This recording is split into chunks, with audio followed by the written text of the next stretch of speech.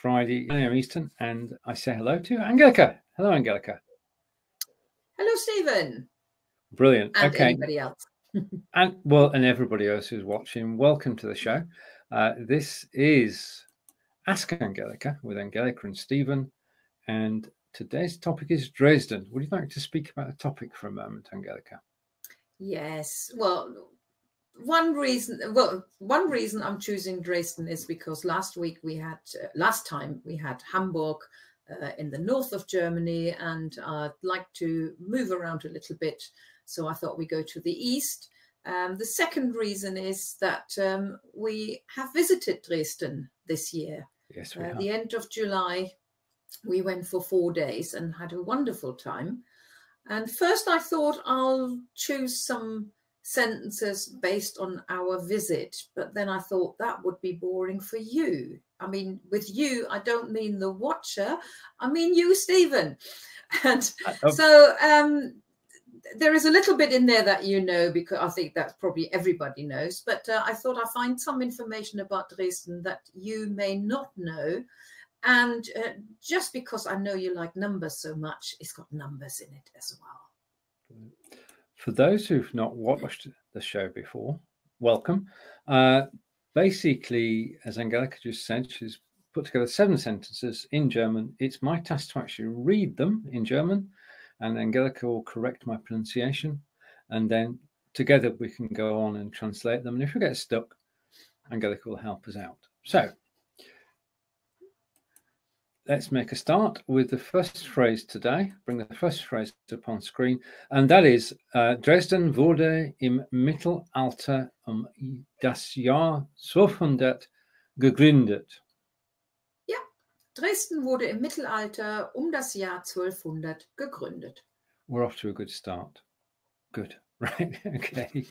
I always worry with the first one because you never know. So Dresden was founded or built in the year 1200? Yeah, around the year. Around, das, yeah. Around, yeah. About. So about 1200. Im Mittelalter is Middle Ages? It is.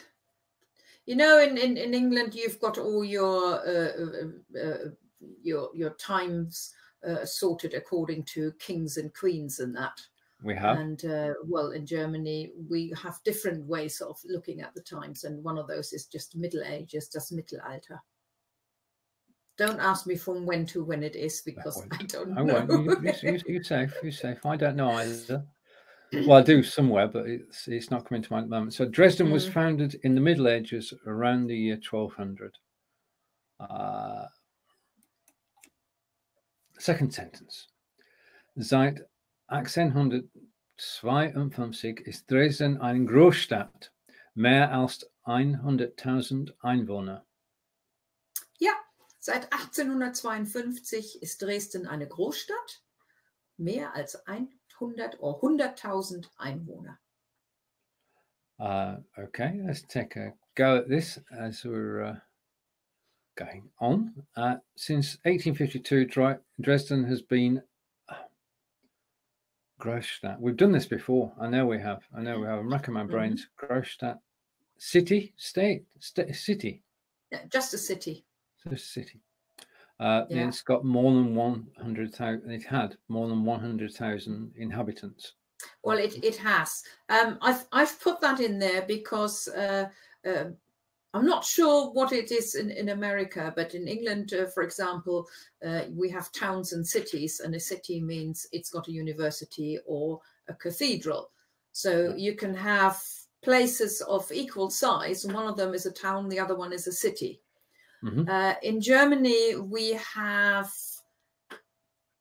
3 types of towns. So town is Stadt, and we have Kleinstadt, Mittelstadt, and Großstadt.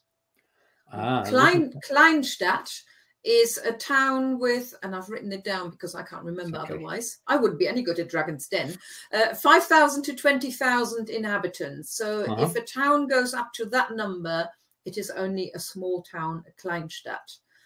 From 20,000 to 100,000, that's called a Mittelstadt. Now, that's a word I haven't really heard much. I don't think in sort of day-to-day normal spoken German, we use that word. We would just use a town. But based on the inhabitants, that's how it's divided. And any town that has got more than 100,000 is a Großstadt or a city. Das bedeutet, Devices ist ein Mittelstadt. If it's got more than 20,000, yes. It has. Mhm. Okay. So the translation which we've been through is Dresden has been a city since 1852, more than 100,000 inhabitants. And on to phrase 3, which reads, Im Zweiten Weltkrieg wurde viel von Dresden zerstört.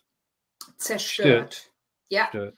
Im Zweiten Weltkrieg wurde viel von Dresden zerstört. We continue with that sentence in a minute, but this part first. Okay. Krieg is a war. Welt is world, so in World War, and Zweiten is second. So in the Second World War, much of Dresden was destroyed. Mm-hmm. Yeah. So there we are. The English no, it's not the English translation. Hang on a minute. Hang on. That's like me translating something from German into English, and I'll just say the same sentence again, because sometimes I don't even know which language I am. Understood. So during World War II, much of Dresden was destroyed. So, and this is a continuation of that sentence. Yeah. Right. I've got to ask you about this, but I'm going to say, auch die Frauenkirche. That would be a good guess, except we don't say This is obviously an abbreviation. And when we read something like this, we read it as if it had been spelled out. And that would be unter anderem. Amongst others. Exactly. Unter anderem auch die Frauenkirche. Also the church. Well, it's called the Frauenkirche, so that's its real name, isn't it? So yeah, we stay with that. So translation is, I'm going to get the right one this time, including the Frauenkirche. Yeah. So just to repeat the abbreviation here, it is unter anderem. Unter anderem. Yeah. So when you said amongst others, it's a pretty good literal translation. Right. Press 5. It takes a bit to write, so we just write UA. Oh, wait a minute. That's the next. You've had the translation. They all know now. They all know I've got the translation in front of me. Oh, we've managed 3 seasons, and this is the 4th episode. Well, never mind. You can still read the date anyway. It's true. Seit dem Jahr 2005 gibt es sie wieder. Yeah, perfect. Thank you. Don't even need to correct it, anything. Since 2005. Is this sentence continued, or is it? No, it's complete. It can be a separate sentence. Gibt es. No, I'm struggling with this because established or gives or. Well, normally when we have es gibt, we translate it there is. That wouldn't quite look that good. So I would use here it. It is, in this case, it is sie, die Frauenkirche, and exists. Okay, so it refers back to the Frauenkirche, and it's been rebuilt or brought back since 2005, or starting in 2005. No, it is back. It was back in 2005. Right. Okay. So it's been a long time for us before we actually went to see it. Yeah. Yeah, it's 14 years. We were fortunate enough to actually go to a service on the Sunday. And it is a magnificent place, and the choirs and it's just the acoustic one of those days brilliant. where you get a special feeling in a special place.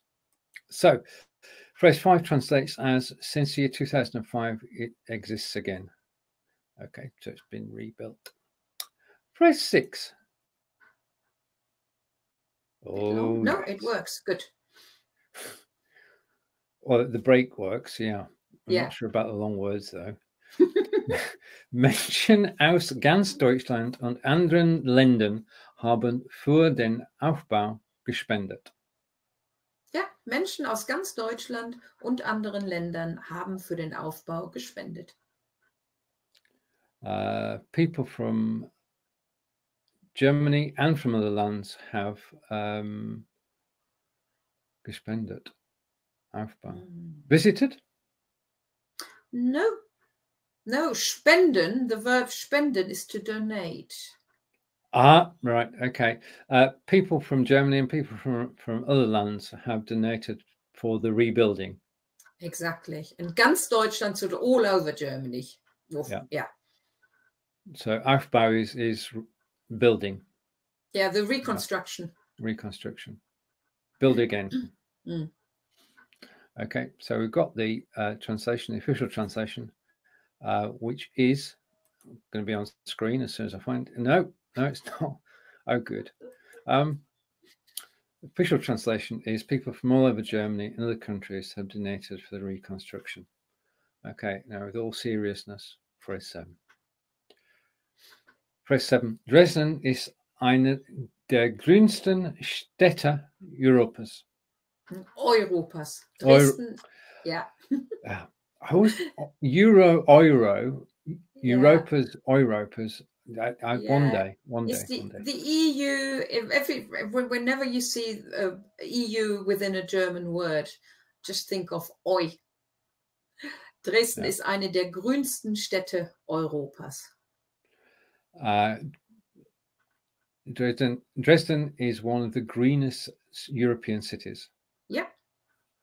Okay, and just to check that. Yes. Okay, and that's without remembering the translation. And then phrase number 8. I'm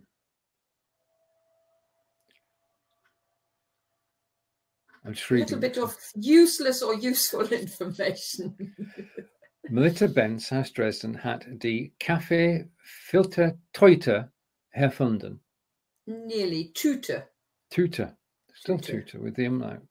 Ja, okay. Melita Benz aus Dresden hat die Kaffeefiltertüte erfunden. Right. I bet you didn't know that. I do now. Well, I have to say I didn't know that either. No. Right. Okay. So Melita Benz from Dresden invented or found or made or created. Invented. Coffee. Mm-hmm. Filter is the same as English, I guess. Coffee filter. Tüte. Was ist Tüte? Tüte is a bag. A filter coffee bag. You mean the paper bag that goes inside the coffee filter? Yeah, the one that we don't use anymore now because the coffee machines have got permanent little mesh thingies. Right. Okay. That's good.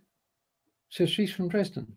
Yeah, I didn't know that. I didn't know. You didn't even know who. Well, Melita is the brand name in Germany for those coffee filters, and now we know why, because that was her first name. Yeah, and Dresden is a beautiful city, and we had some great walks there, didn't we? Oh, we did. And a shout out for the food as well, because we went to a different restaurant most nights and enjoyed a wide variety of German cooking, and it was very special. And of course, we drank German wine and German beer. So all in all, it was a very German experience. And Dresden is a beautiful place. If you do get a chance to visit, then there are places that you can look out for, especially the Frauenkirche. If you're going to be there on a Sunday, so that you can actually go to a service. I mean, you can go in anyway, but as we were there the weekend, I thought it was appropriate to actually join in the service. It was really good. And it's a great way to learn German, because the service itself, obviously, is in German. So there you are, another way to learn German. Angelika, would you like to close the show? Okay, well, that was our trip to Dresden, our real trip to Dresden. And not sure yet where we go in 2 weeks' time. I'll find something else of interest, which means it's just for me. Wait a minute. Oh, I've forgotten something. Oh, right. Would you like to read the sentences again properly? Okay. Dresden wurde im Mittelalter um das Jahr 1200 gegründet. Seit 1852 ist Dresden eine Großstadt mit mehr als 100.000 Einwohnern. Im Zweiten Weltkrieg wurde viel von Dresden zerstört. Unter anderem auch die Frauenkirche.